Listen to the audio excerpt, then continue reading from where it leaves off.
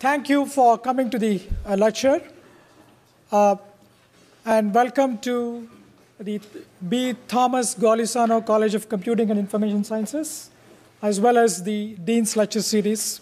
And this is the first of the lectures for this year. And I am Mohan Kumar, the chair of the Department of Computer Science in the Golisano College. And it is my pleasure and privilege today to introduce our speaker, Professor Sandy Pentland of MIT. The goal of this lecture series, which was started about 10 years ago, is to bring leading minds from academia, from industry, and from the government to RIT campus and share their ideas with the students and faculty at RIT. And today's speaker is the 48th speaker in this series. Wow. So we have 2 more to go to celebrate. So at this time, I would also like to acknowledge our professional interpreter, Kate, for translating the talk to the audience. And again, it is my pleasure and privilege to introduce Sandy Pentland. Sandy is a globally recognized authority on big data, and he is the director of the MIT's Human Dynamics program and the MIT Media Lab Entrepreneur program. In addition, Sandy is the lead academic for the World Economic Forum's Big Data and Personal Data initiatives, and he was chosen by Forbes as one of the world's 7 most powerful data scientists. So in today's lecture, titled Social Physics and the Beginning of Big Data Society, Sandy will discuss the impact of big data and the need for a new deal on data to preserve privacy and personal safety. So sit tight. I've heard Sandy talk before, and it will be a great talk. I can assure you that. Thank you. Thank you. Thank you.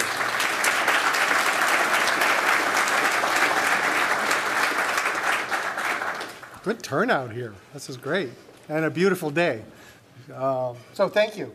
So what I wanted to do today is talk about sort of my view about big data and the things that I think are the most important and the things that are misunderstood. So big data is this, buzz phrase. It's everywhere. Everything's big data.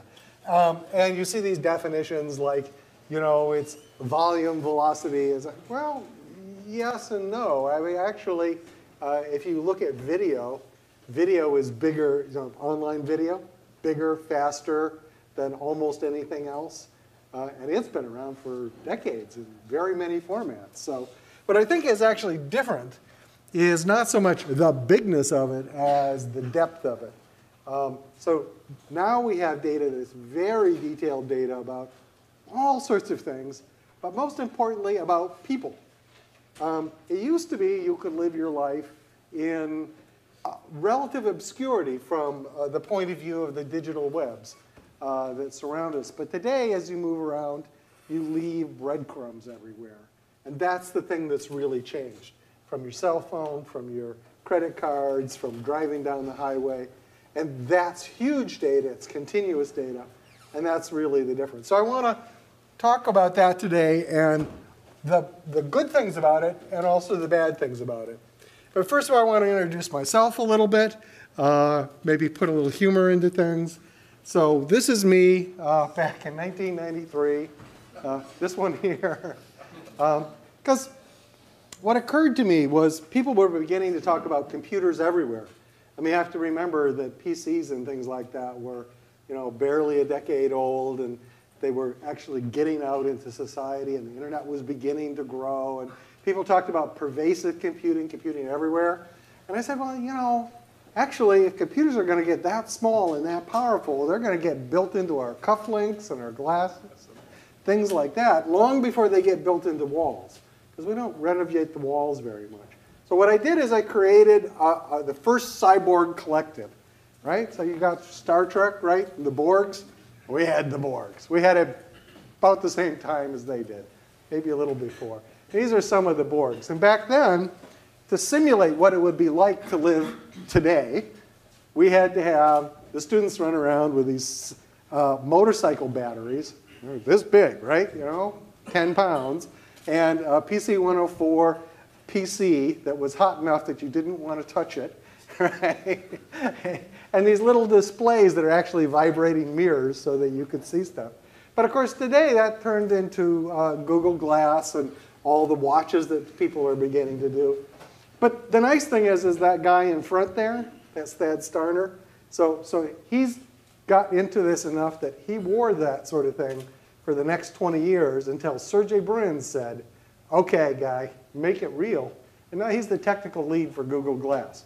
So I like to sometimes describe myself as the grandfather of Google Glass. I didn't wear it for all those years, but we helped cause the problem, shall we say.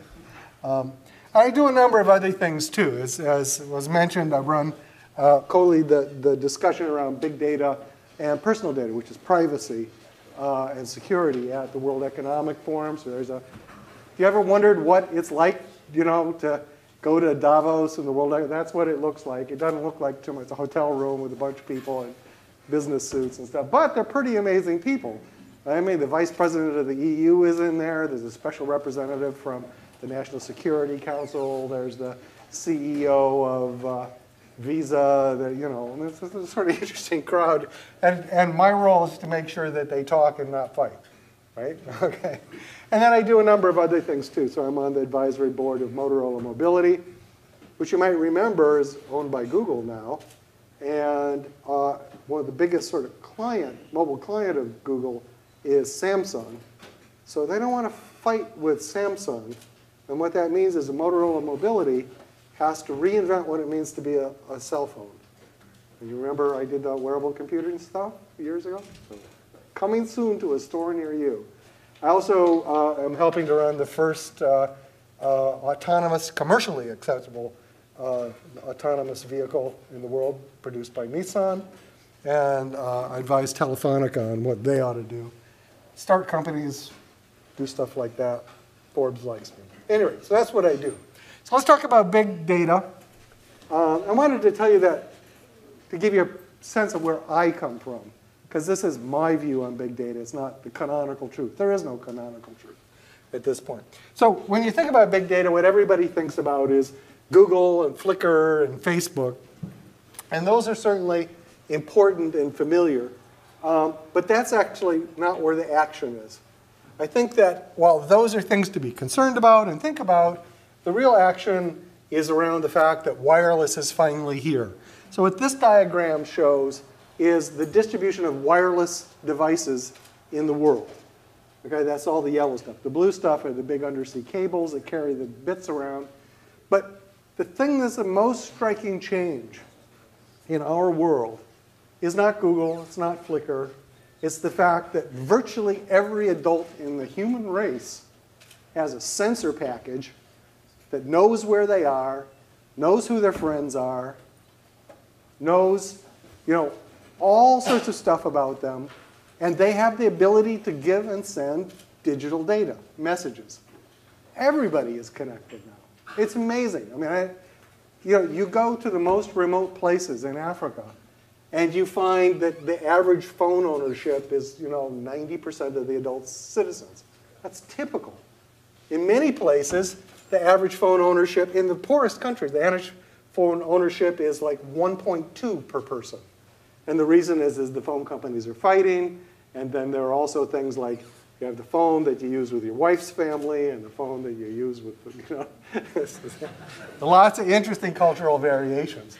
But what that means is that you can do things that you've never dreamed were conceivable. The way we think about the world is really different. Let me give you a couple of examples that are from my students and myself. So this is one. It's a little startup company. What it does is it sends coupons to people to buy shampoo and so forth. That's not a terribly interesting thing. But the guy that started this started with a sort of small pot of money and ended up with a customer list of 3.48 billion people in under a year. Now, how did he do that?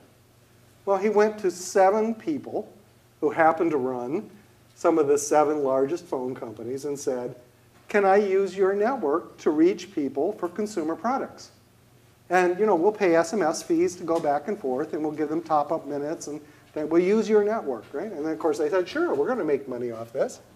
But think about that, to be able to reach a startup without a lot of money, to be able to reach the majority of humans in the world in under a year. That's just completely unheard of. It takes companies decades to build up a fraction of that size. Now, I don't want to say this is the world's best business or anything like that, but the ability to scale like that with existing infrastructure is incredible.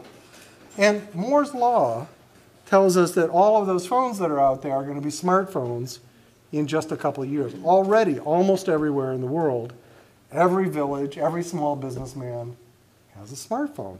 Now, not everybody has a smartphone, but pretty soon, it's going to be that way. And that means another huge change in communication. Here's another thing that a student and I did in India. There are these things called top-up minutes. How many people know what top-up minutes are? Yeah, so you can buy in most parts of the world minutes to put in your phone. You give them some money, they put more minutes on your phone so you can call things. And that's, rather than having a normal plan, that's the way you get communications. Well, those minutes are a little bit like cash, aren't they? And so what they did is so this guy's Oxygen set up a little exchange. So if you had minutes on one network, you could trade them for minutes on another network. And that essentially made a virtual cash. And what we had done is set up a network of over 100,000 retailers, very small retailers. Only thing they have really in common is, 6 square foot, not like 600, right? 6, right? A store and a phone. And what you can do now is you can take those top-up minutes and you can pay that little retailer in the middle of nowhere to buy whatever it is you need. And you can even take cash out. You can give him some minutes, he'll give you some cash. Suddenly you have this alternative economy that lets you buy things, sell things, trade things, hundreds of millions of people, and again, you can spin it up almost immediately. I mean, not that it's not a lot of hard work, but that's a really different way of doing business. And you also have to remember that almost all these people are unbanked. They've never really been part of the formal economy before. It's really transformative. Here's another spin-out. And this is one that the Chief Technical Officer of the United States describes as a real game changer. And if you think about it, some people laugh at this, right? It's a check engine light. Your car has a check engine light, right? When something's going wrong, it says check engine, right? Do you have a check engine light? Well, you ought to, right? Think about it. So in the healthcare system today, we are out of money. We don't do a very good job of delivering healthcare. But there's another aspect, which is that there are lots of estimates that say that most visits, the vast majority of visits to the doctor, are at the wrong time. They're the worried well, they're the, well, I'm sorry, sir, but if you live long enough, you may get out of the office sort of visit. It's not at the right time. What you'd like to do is you'd like to know when somebody should get help precisely. Well, what happens when you're beginning to get sick? Well, actually what happens is your behavior changes. You don't go out as much, you don't call the same people, you don't look, that's when you have a friend that's getting sick, you say, you don't look like you're doing so well, right? What is it you're picking up on? You're picking up on these behavior changes. You can do the same thing through sensing of the phone. So the little check engine light goes on. It says, you're not acting like yourself. Something's wrong. Maybe you ought to find out, right? And what that does is that gets people to the doctor in time to do something. And it also tends to reduce the worried well, because after all, my check engine light isn't on, right? Another example of this, another spin-out, is something that measures mental health. If you look at the criteria for depression, diagnosis of depression, PTSD, schizophrenia, three things come up again and again and again. One is you change how you socialize with people. Different diseases are slightly different, but people's social life changes dramatically. Their activity level changes. If for some diseases like depression, you tend to just sort of cocoon away and not do anything. For others, you get frantic and you're everywhere, right? But it's a major change. And the third thing is it disrupts your daily habits. You become irregular in your habits. Well, guess what? you can measure all those things off of the sensors in your phone. So it's not quite the check engine light, because that's sort of a general thing. This is something that, if you under doctor care, can be used to have a continuous monitoring with the doctor, and that's actually how it's used. So the point of telling you these things is to sort of break your mindset about what's possible. There's this infrastructure out there of sensors and connectivity that makes it possible to reach almost everyone in the world almost immediately and do things that only your best friend could do before. And that's astounding. That's the thing that's driving big health. Now, what I've shown are all things that are actually pretty familiar. But you can go a lot farther than this, okay? So let me show you another thing. So this is something I did a few years ago. So these are people moving around in San Francisco. And these big dots, well, those are like stores and restaurants and things where people go quite frequently. Looks like a nice city. But if you analyze this, what you find is you find that the city's really made up of separate populations. Subgroups that really don't mix with each other at all. They walk right by each other on the street. But there's the group that likes the edgy bars and the avant-garde music, and there's the conservative people, and then there's this crowd and that crowd. And they don't actually mix that much. And if you watch where they choose to go, using GPS and things like that, you can pick out the places that are for group 1 versus group 2 versus group 3. So you can begin to stratify the population. Now, this is just like demographics. You don't even know who these people are. In fact, this was done off of, the one I'm showing you, was done off of taxi cab data. Right? Where did taxis pick up? Where do they drop out? Well, it turns out different types of people go to different places. They choose to go to different places. And, of course, you can do it in lots of ways. But once you know where these clusters are, you can go talk to some of the people in the cluster. Like I can go talk to these guys here, right? What do these guys have in common?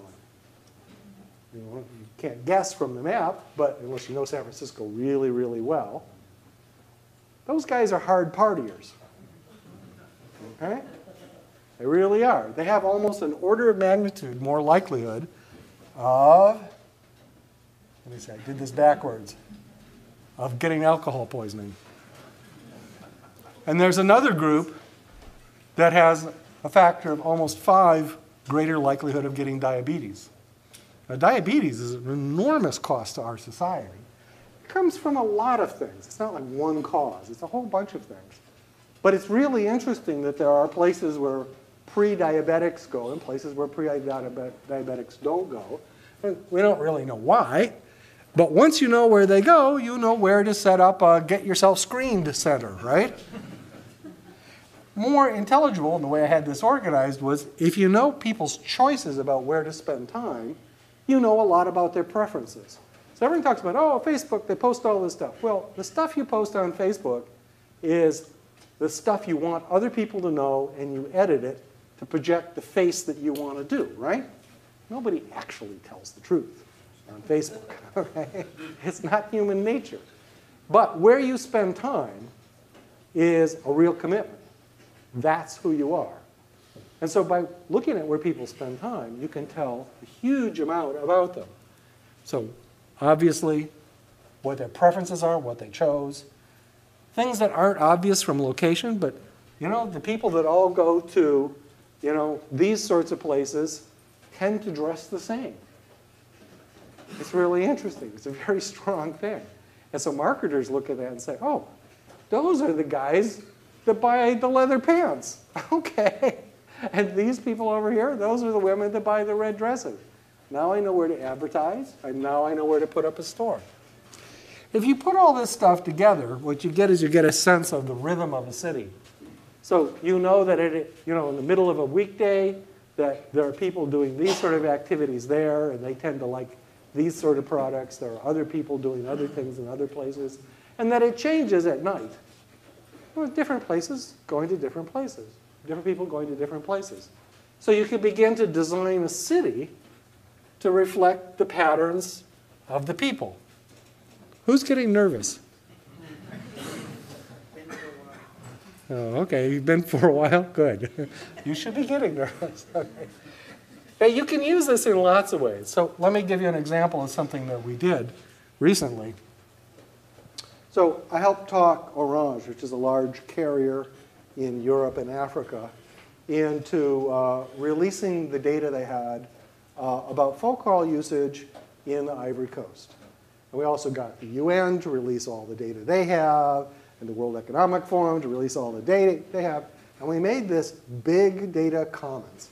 And it's probably, arguably, the first in the world that shows all these sorts of things about all the people in the Ivory Coast. Now, the people in the Ivory Coast are a little special. First of all, they're very poor. Second of all, they just finished a very violent civil war. So there's a lot of places that, for instance, the government can't go, right? Because they get shot. That's the way of civil wars. Now, this data, we did a lot of interesting things to it. We aggregated it, right, around cell towers, so you can't see individual people. And we chopped it up, so you can't track things for long periods of time, only for like a week or two at a time. And what that means is it's very, very hard to understand particular people, but you can see average patterns really well. And so what we did with this data is we released it to some 90 groups around the world, research groups, to be able to say, what can you do for the Ivory Coast, to help the Ivory Coast? And I'll show you some examples. One group in Dublin looked at their transportation. I know you can't understand this. I can't either. Looked at the transportation network. And it turns out that using this sort of data, you can tell people where people start in the morning, where they work or make money, and when they go back. So you know what the transportation they'd like to have. Now, the subtle thing is that the way transportation is done everywhere in the world is somebody stands there, or they put out those little pipe, rubber things, and they count the number of cars going by, or number of people going by. But they don't know where those people started from, or where they're going. They don't know where they'd like to go as a transportation network. And so if you know this thing, which is called an origin-destination matrix, you can design a transportation system that's a whole lot better. Because you can put the buses, that go from the places where people live to the place where they work.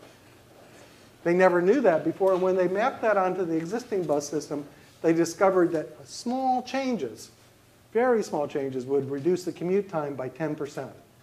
10% is big when you do it across a huge city, right? In terms of pollution, in terms of energy cost, in terms of wear and tear on the people. Another sort of thing is the public health systems. So infectious disease depends on people interacting, right? And if you're going to set up interventions, telling people, to stay home, or telling people to wash their hands, or giving people inoculations, you got to know where the people are. But they never knew where the people were. In fact, we don't know where the people are in this country. We don't know where people interact. And that means we can't set up a public health system that's really effective. So using this sort of data, they were able to finally map the places where people got the flu. They were also to track back and find places where people got diseases like malaria, which you don't have to worry about here, but it's a big problem there. And estimates are that they'll get about a 20% reduction in flu propagation the next time they have a flu season, which should be about now. Pretty good. More interestingly, they were able to do, another group was able to do something else, which is shown here. And in the Civil War, they had the battle lines ended up around here. And so it was thought that this was a north-south division. Because really, nobody knew where the ethnic groups were. These were battles between different ethnic groups. But it turns out that's not the case. It turns out you can use this data about mobility and communication to figure out who talks to who. And of course, if you all speak the same language, you tend to speak to each other more than speaking to other people. And similarly, you visit your relatives more than you visit random other people. So you can map out ethnic divisions pretty accurately. And what they discovered is the ethnic divisions are not north-south the way they thought they were. They're vertical, which means you can now begin taking much more effective action at trying to defuse tensions at the places where the ethnic groups come together. This map's even more interesting. So they don't have any data about poverty in the northern part of the country, right?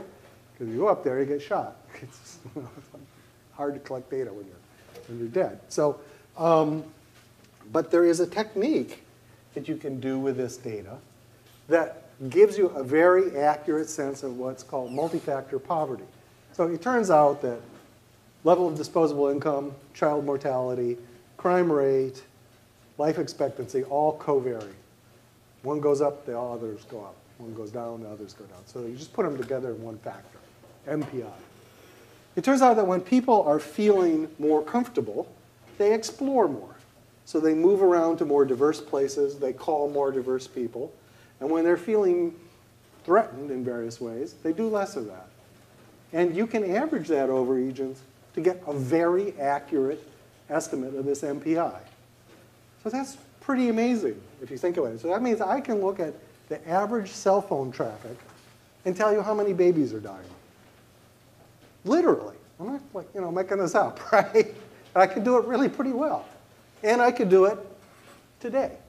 I don't have to send people out in the field. There's none of this one census every 10 years sort of stuff, or ask all the doctors to do, well, what doctor? It's Ivory Coast. What are you talking about? Finding out, from people where the stuff, you can actually look at things like poverty conditions. You can look at things like the spread of infectious disease. And if you can look at it, you can begin doing things. Because, among other things, you can have a conversation with the government that says, well, you say that you've helped, this area a whole lot, but look, it doesn't look that way. What's going on? Until you know that, you can't have that conversation. Okay? So what I wanted to do in the sort of first half of the talk here is give you a sense that, first of all, big data is data about people primarily.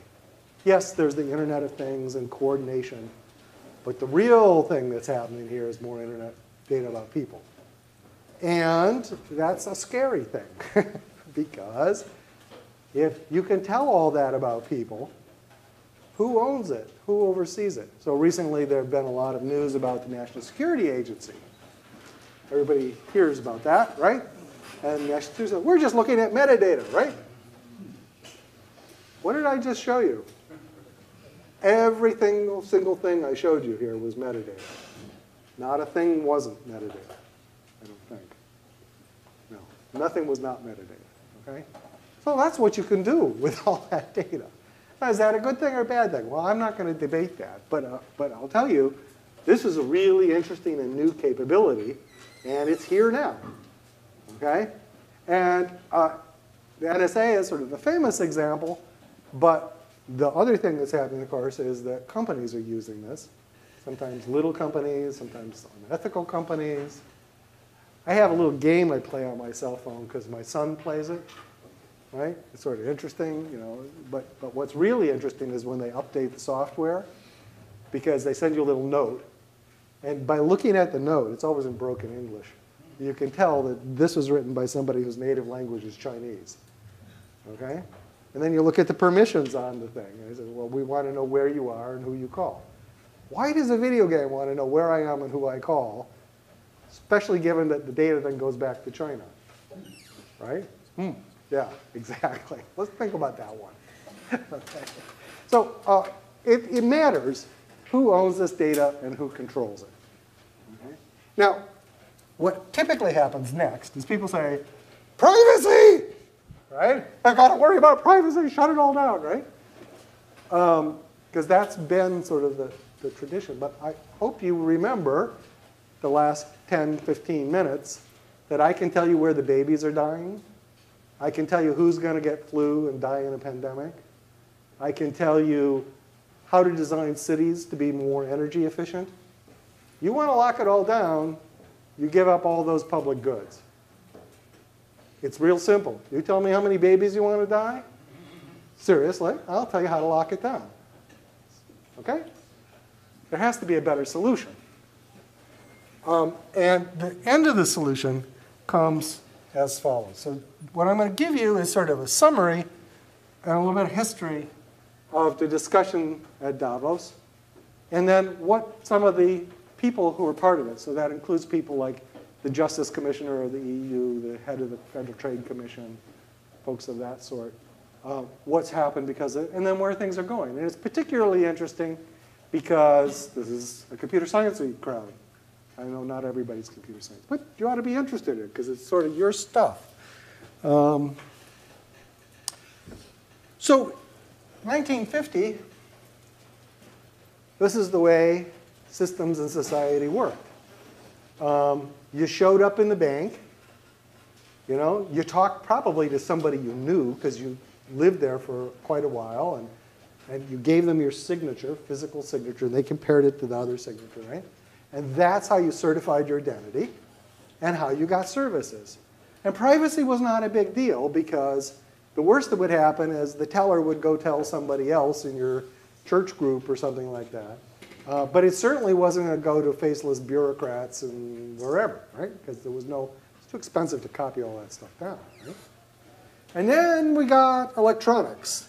We got, IBM 360s. We got CCTVs. We got fax machines.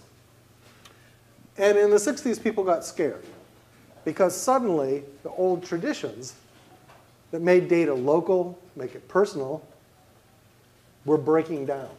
And our modern notions of privacy were born in legislation that said, okay, guys, we're going to lock things down. This is not okay. And I know the people that actually wrote that legislation, if they're still alive and kicking. And the idea was, okay, we have this way of doing things, and we're going to make the electronic way of doing things match the physical one, right? Nothing else allowed.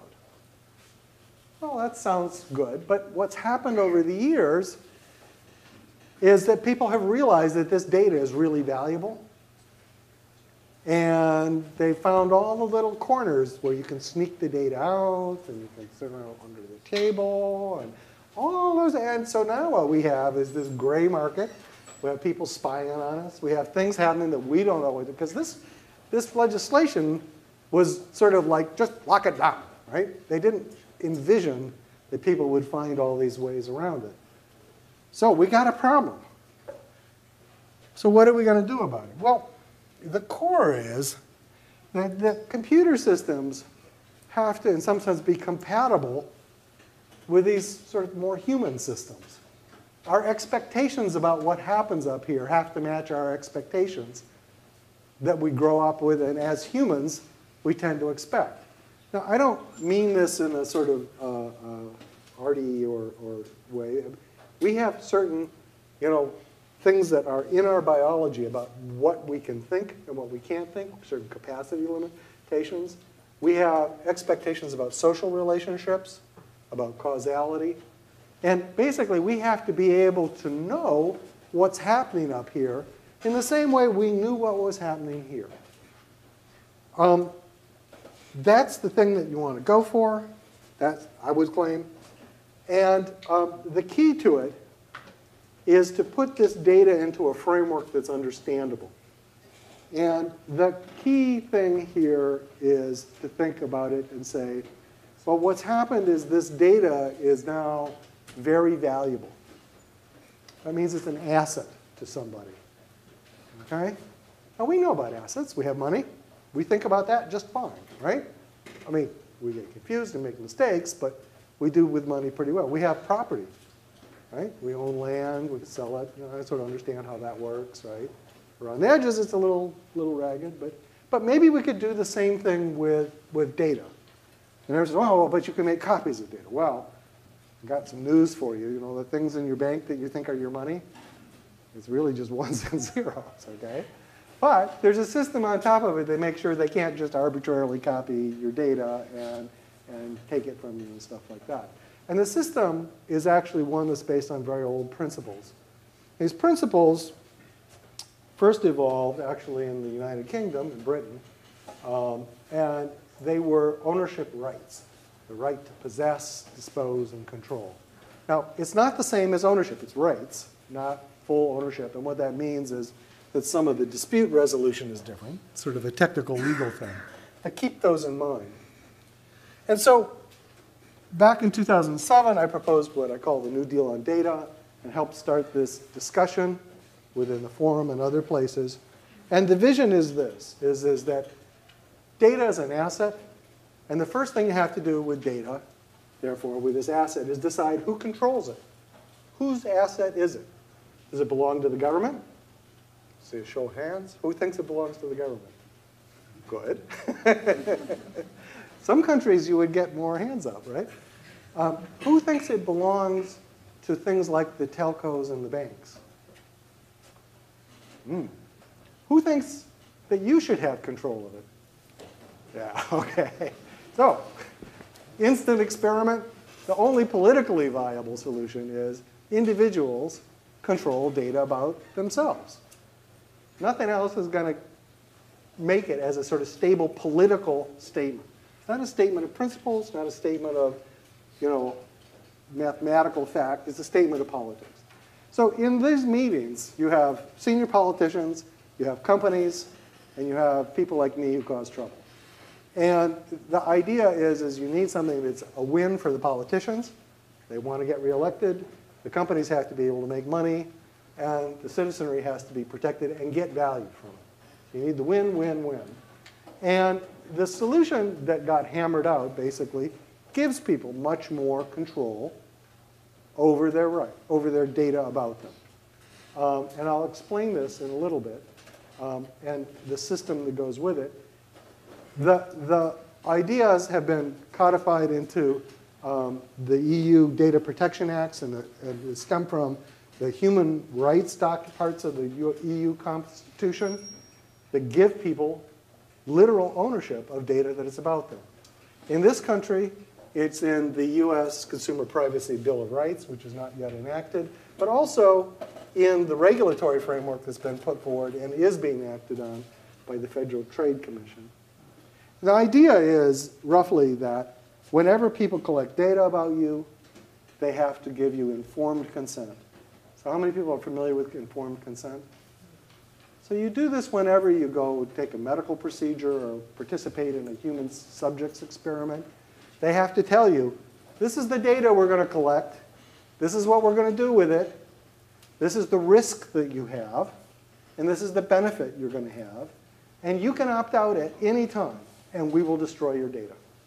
Those are the things that you have to do when you do human subjects experiments. And that's the thing that people are willing to do in these new regulatory frameworks. Now, you might ask, okay, I see why the government would want to do that, but why would companies want to do that? That's the sort of first thing, right?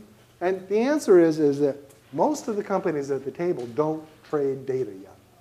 They're regulated industries. So the data I showed you, those are telcos. Right? Telcos don't actually trade data because they're licensees of the government.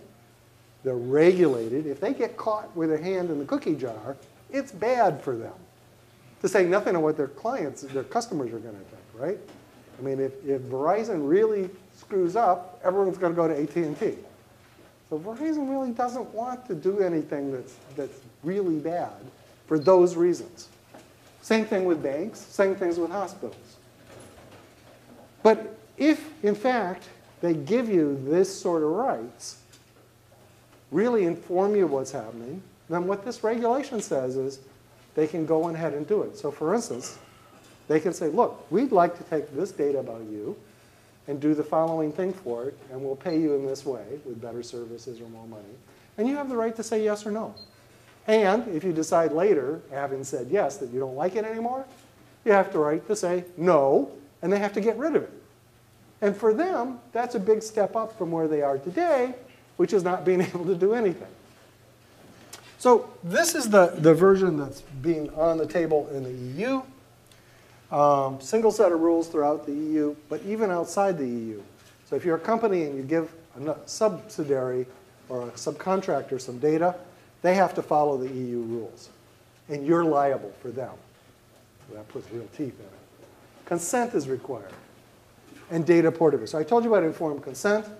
Data portability means that you can say to Amazon, I want to have an XML file that gives all my purchase history in a form that is computer readable, and incidentally that I can then send to Barnes & Noble, and Barnes & Noble can use.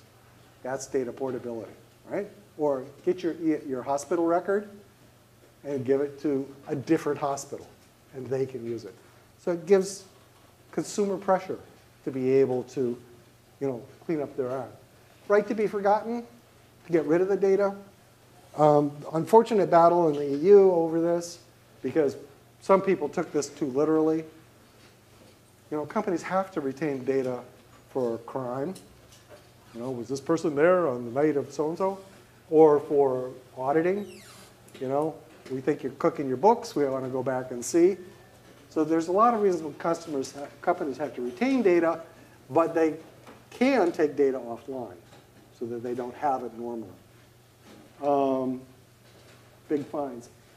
So that's the type of thing that's being proposed both here and in the EU.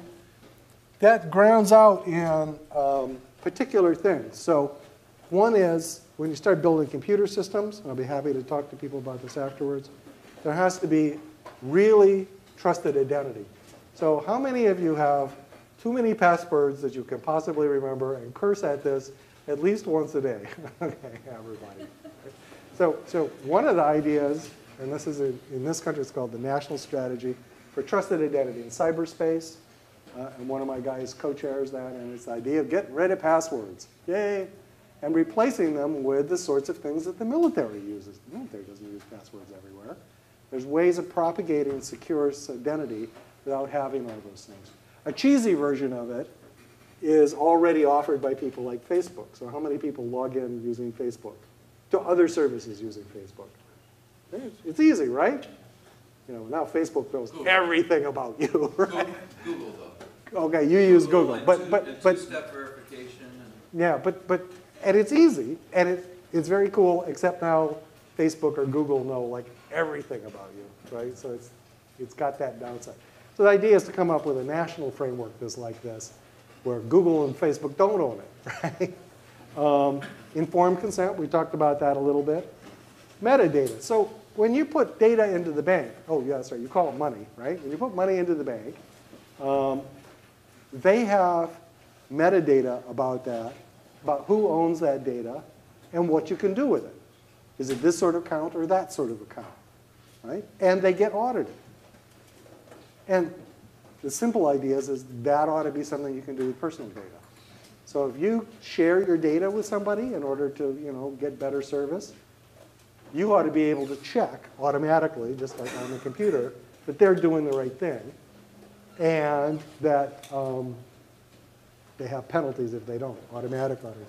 And interestingly, of course, a lot of the sort of big computer system guys, like Microsoft and so forth, think this is great. Because, among other things, they're going to make systems that do this, right? And other companies already have this. So some of the big telcos already have this. And then in this country, there's a bit of a battle about do not track. So all of this is no good if you don't know you're being tracked. So there has to be some sort of evidence that you're being tracked. Anyway, that's a little technical, but I figured a lot of you guys sort of have a computer science bit. In my lab, we've done a couple things in this area. The main thing is we built something called Open Personal Data Store.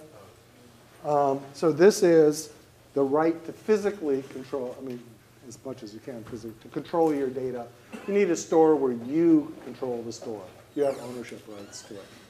And so we've developed, with support from both the government and industry, a framework for doing this. And it's part of sort of a global movement to really make these rights something that are effective, right? By having software that really does it. And it has a couple of different things. I don't know how much I want to talk to about it. One of the main ones is that it's not just computer science, it's also contract law. So there's this idea that what you do is you have, when you share data, there's a contract behind it, and that has to be something that gets instantiated in this computer code. I don't know if this is too technical. Here. No, it's great. Good. Keep going. Okay, so you remember the phrase, I think it's not Willie Horton, Willie Sutton. Willie Sutton was a bank robber. He kept getting arrested for robbing banks. It was bad for Willie. And they asked him, Wiley, why do you do this? He said, because that's where the money is. That's why you're there. So where's the money? Anybody want to guess? today? Suggestions? I don't have it up there. So there's something called the SWIFT network.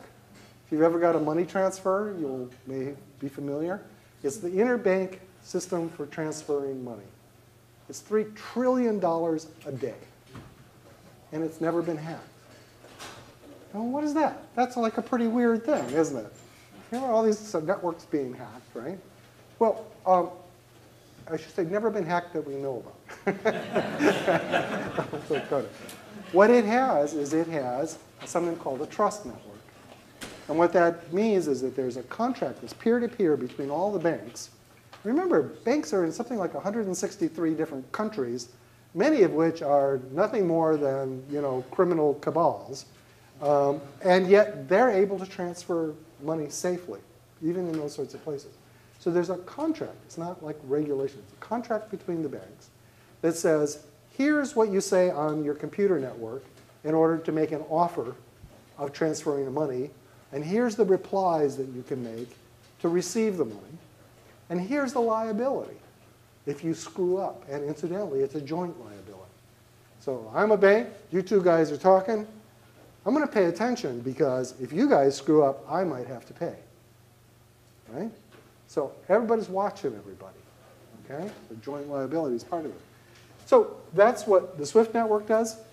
Visa. Everybody has a Visa card, right? They have a trust network too. Oh, actually, it's not a trust network to you. It's between the banks and the Visa network, right? So they're safe. Oh, well. But too bad.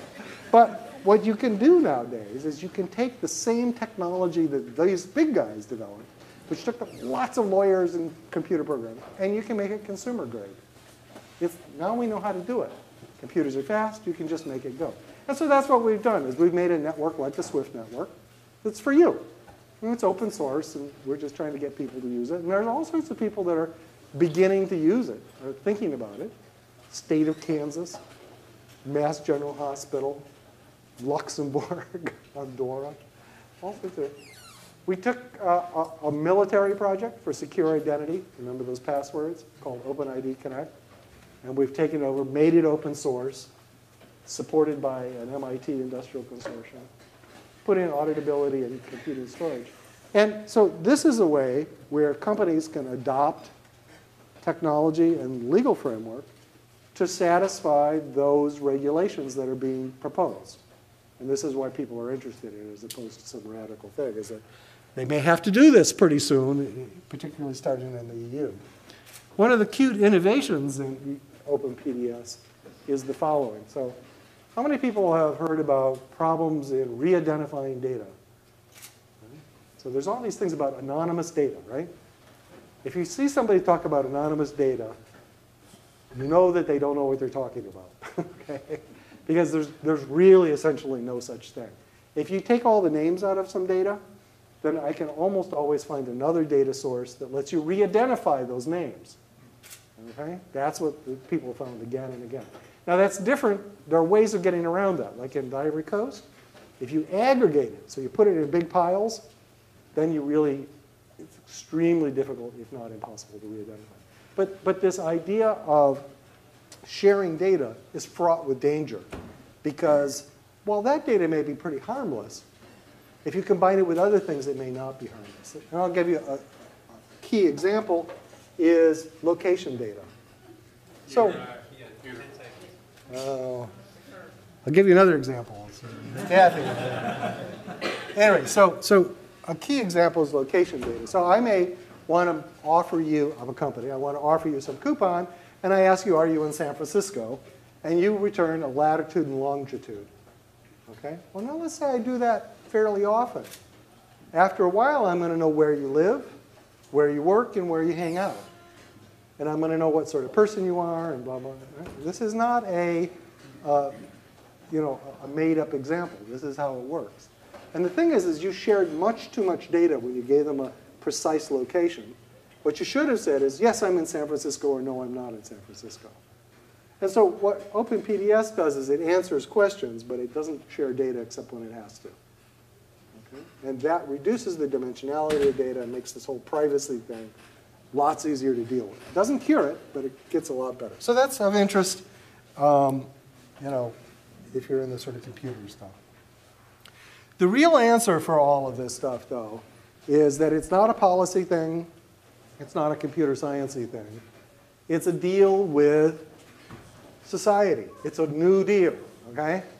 And the only way you're going to test it is not in a laboratory. It's not in the legislature. You got to build it, stick it out in the real world, let real people live it. And for various reasons, it turns out it's hard to do that in a country like the US, or in fact in any large country. But it's easy to do it in small countries, okay? Because they're just not as polarized and the politics are simpler.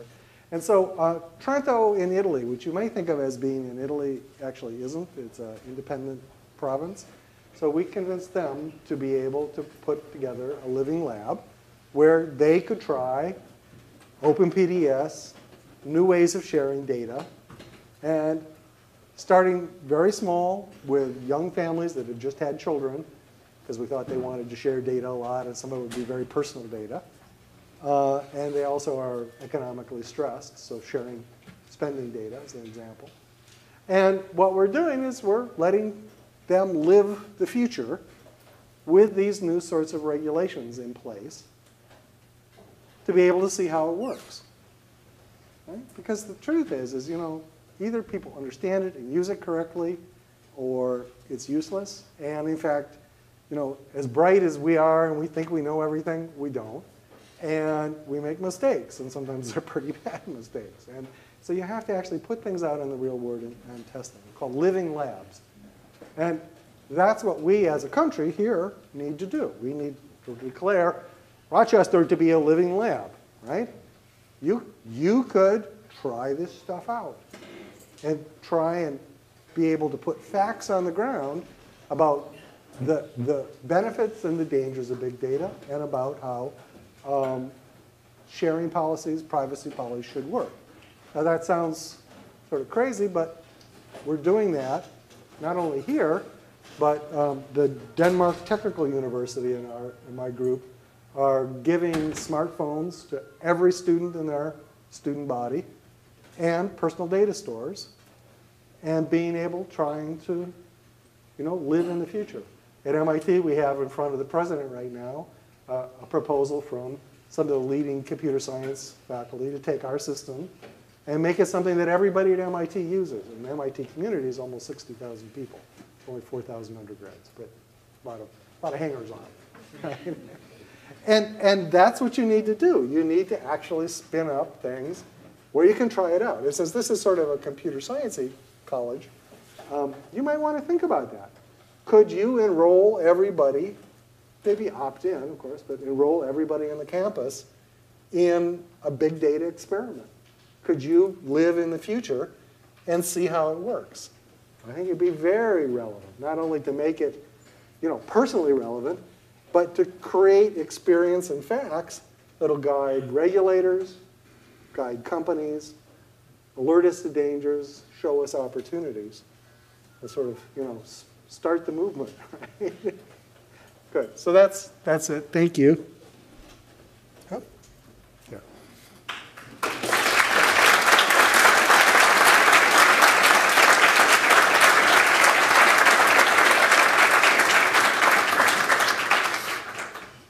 We have time for a few questions.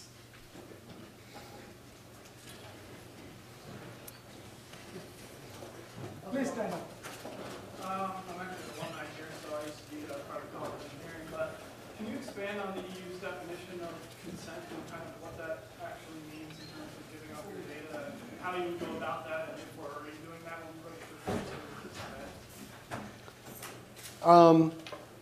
The short answer is not much, because it isn't specified precisely at this point, right? The key thing is that there are legal definitions of what informed consent means, and then there's sort of level of informed, okay? And another key item is the ability to revoke consent. So those are the things that you need to know. The standard that's out there that I think is informing people comes from medicine and from human subjects research, where there's international coordination among what it means to inform human subjects for an experiment, or what it means to enroll people in a new medical procedure. So there's already sort of an international sense of this, and it's a question of sharpening it up so that you know exactly what it means in the context of computers and stuff like that. I think that's the right thing to say. The other thing that's interesting is that, remember, at Davos, there's sort of big, not exactly a fight, but you get the idea, between the EU representative and the US representative about a couple of issues about, how flexible can you be about this? But one thing they were in absolute agreement is if you're a minor, if you're less than the age of majority, it's going to be really strict. It's going to be just like the informed consent for human subjects, which for minors is very strict. There was a question. What are you doing in your open data store to reduce the transaction cost of managing your own data? So just as a quick example, you mentioned your son in the video game, and asking to track where you are and so forth. So you get conceivably you get these multiple times a day, and okay, so should I give permission or not? And I don't even want to think about, so okay, fine, I want to use the app. How can you reduce the transaction cost? So there's a couple of things. For instance, in Trento, there's an app called Check App, right, which gives you sort of ratings of all the apps that you use in terms of the danger and invasiveness. And that then has a little interface that lets you manage that. But the truth is, 99% of the people won't use that, okay? And so what we have, or what we imagine also in the future, because it's mostly imagining in the future, is that people like AARP, like the university, et cetera, people who have some sense of being helpful or having custody will develop their own sort of procedures or standards. So what I'll get is something that says, would you like to follow MIT's suggested settings? Sure, right? Would you like to follow the AARP suggested settings? Yeah, okay. Or the Baptist Church's suggested, whatever. Right? Because you're right, it's way too complicated. Nobody can really manage it. It's actually technically complicated enough that nobody in this room can really tell what's going to happen. I mean, when you get into differential privacy and some of the long-range effects, it's just hard to know. But there is, but that's not unusual. I mean, think about the financial stuff. You have financial advisors, you have retirement advisors. They're sort of best practice, but it's not perfect. And that's what we have to do, is think about this as an analogy with financial things. We have to try and do at least that way. Maybe we can do a little better. It's just time for one more question. Are you personally optimistic or worried? Optimistic, but then I'm a pragmatist, right? So what I see is I see advantages for government, for hospitals, for telcos, to actually do this, to protect people's rights, so that they can be more free in other areas, okay? And so they can be more productive in other areas. And so it's in the interest of some of these big operators to actually give you more opt-in and more control so that they can have a free playing ground with, say, the aggregate data that they don't get much traction with today. So for big telcos, and you should remember I advise Telefonica, which is one of the biggest, they want to be a white hat. They want to give you the view of your data. They absolutely want to do that. But they also want to take aggregates of that data and build businesses about it. Things that can't be traced back to the individual. Or you take Mass General Hospital. If you can spin up things like this, personal data sources, this is what we're doing, it turns out that you can really revolutionize medical research. Today, when you do a medical experiment, you map out the experiment, you do IRB, you recruit people. Now, sort of 2 years have gone by, typically. I'm serious, right? If everybody has personal data that they're collecting in their own stores, then you say, well, look, here's the experiment I want to do. You say that to the IRB board, and then you flick the switch. The data is already there. All you're doing is a transfer of control of the data from the person to the experimenter under informed consent. It like makes the research cycle half to quarter the time that it would have otherwise been. So those are just two of the examples, right? And I can come up with other, but that's why I'm optimistic. Now, where is it not going to work? Well, still people are going to cheat. We have this whole unregulated part of the internet, the Facebook of the world, right? And it's going to be a long battle to put that genie back in the bottle. Okay? But once the big guys are done, right? Once the big guys show that you can have a more respectful way to build a big data economy, something that preserves our ability to interact with it, the Facebooks of the world will come under real pressure. Because the question will be, well, you know, if Bank of America, for God's sake, can do it, why can't you do it? There's no real good answer to that one. So they're going to have to change the way they do business. But that's a long battle. Thank you. I'm afraid we don't have much time.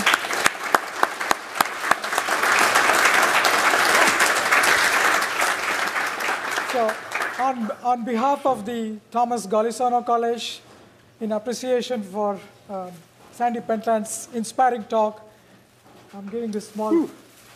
Take a picture.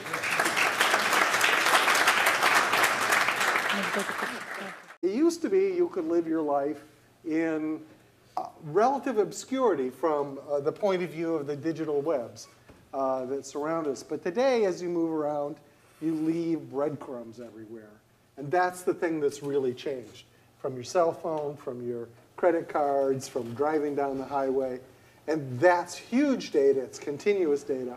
And that's really the difference. So I want to talk about that today and the good things about it and also the bad things about it. But first of all, I want to introduce myself a little bit, maybe put a little humor into things. So this is me back in 1993, this one here. Because what occurred to me was people were beginning to talk about computers everywhere.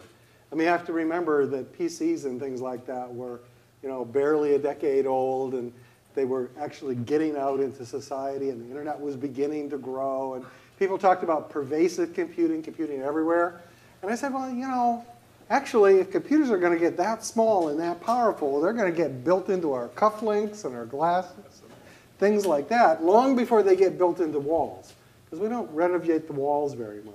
So what I did is I created the first cyborg collective, right? So you got Star Trek, right? And the Borgs. We had the Borgs. We had it about the same time as they did, maybe a little before. These are some of the Borgs. And back then, to simulate what it would be like to live today, we had to have this on the advisory board of Motorola Mobility, which you might remember is owned by Google now. And one of the biggest sort of mobile client of Google is Samsung. So they don't want to fight with Samsung. And what that means is the Motorola Mobility has to reinvent what it means to be a cell phone. And you remember I did the wearable computing stuff years ago? So, coming soon to a store near you. I also am helping to run the first autonomous, commercially accessible autonomous vehicle in the world produced by Nissan. And I advise Telefonica on what they ought to do. Start companies, do stuff like that. Forbes likes me. Anyway, so that's what I do. So let's talk about big data. I wanted to tell you that to give you a sense of where I come from, because this is my view on big data. It's not the canonical truth. There is no canonical truth at this point. So when you think about big data, what everybody thinks about is Google and Flickr and Facebook. And those are certainly important and familiar. But that's actually not where the action is. I think that while those are things to be concerned about and think about, the real action is around the fact that wireless is finally here. So what this diagram shows is the distribution of wireless devices in the world. Okay, that's all the yellow stuff. The blue stuff are the big undersea cables that carry the bits around. But the thing that's the most striking change, students run around with these motorcycle batteries, they're this big, right? You know, 10 pounds. and a PC-104 PC that was hot enough that you didn't want to touch it, right? And these little displays that are actually vibrating mirrors so that you could see stuff. But of course, today that turned into Google Glass and all the watches that people are beginning to do. But the nice thing is that guy in front there, that's Thad Starner. So he's got into this enough that he wore that sort of thing for the next 20 years until Sergey Brin said, okay, guy, make it real. And now he's the technical lead for Google Glass. So I like to sometimes describe myself as the grandfather of Google Glass. I didn't wear it for all those years, but we helped cause the problem, shall we say. I do a number of other things too. As was mentioned, I run co-lead the discussion around big data and personal data, which is privacy and security at the World Economic Forum. So there's a, if you ever wondered what it's like, you know, to go to Davos and the World, that's what it looks like. It doesn't look like too much. It's a hotel room with a bunch of people in business suits and stuff, but they're pretty amazing people. I mean, the vice president of the EU is in there. There's a special representative from the National Security Council. There's the CEO of Visa. You know, it's a sort of interesting crowd. And my role is to make sure that they talk and not fight, right? Okay. And then I do a number of other things too. So I'm.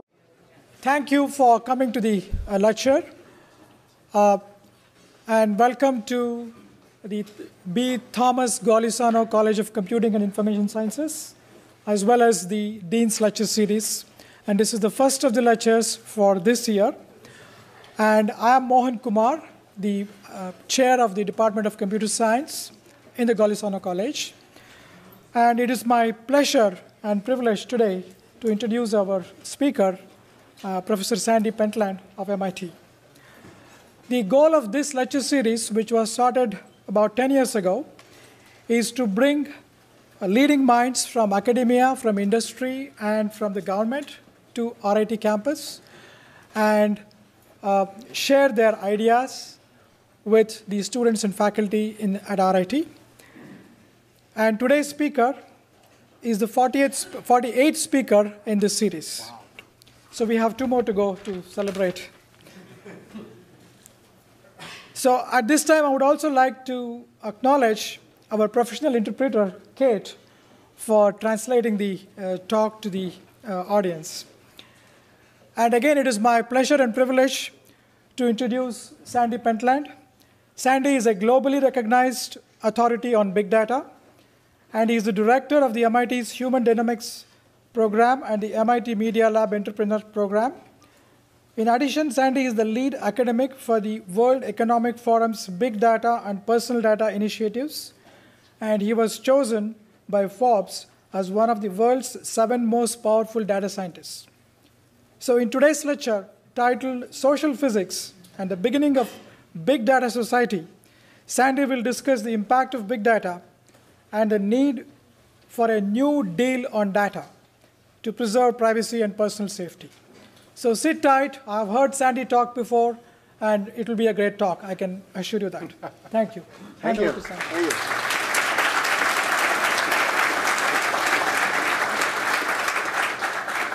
Good turnout here. This is great. And a beautiful day.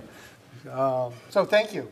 So what I wanted to do today is talk about sort of my view about big data and the things that I think are the most important and the things that are misunderstood. So big data is this, you know, buzz phrase. It's everywhere. Everything's big data. And you see these definitions like, you know, it's volume, velocity. Is like, well, yes and no. I mean, actually, if you look at video, video is bigger, you know, online video, bigger, faster than almost anything else. And it's been around for decades in very many formats. So what I think is actually different is not so much the bigness of it as the depth of it. So now we have data that's very detailed data about all sorts of things, but most importantly about people.